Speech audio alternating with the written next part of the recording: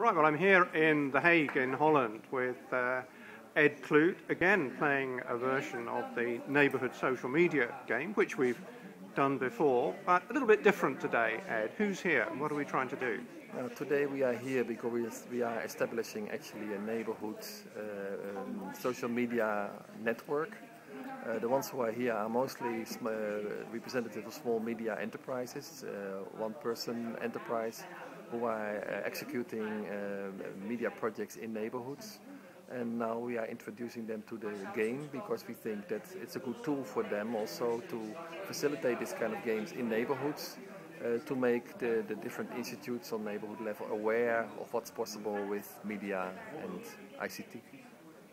I think in the UK we now may be catching up a bit on your vision of what an integrated, mixed ecology of social media can do in a neighbourhood, because we have a government promoting the idea of big society at local level.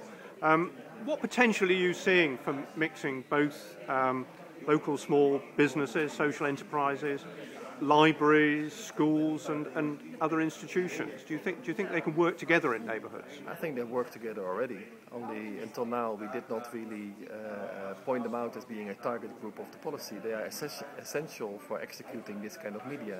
They have the expertise and the libraries don't have the expertise yet.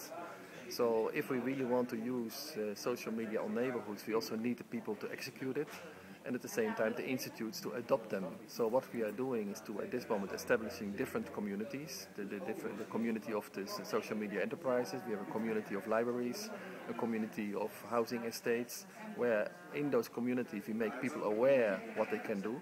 And finally we bring them together, so actually there will be a marketplace where they can learn from each other, and the game is more or less the tool or the framework where we can do it in. We're talking about this in Holland at the moment, but you have a wider European network, I think. Yeah, we are trying to establish more or less a network from the same philosophy in Europe. We made an application in Europe, in the European Commission, to see whether we can do it, and the UK and Belgium and all the countries are involved in that new initiative.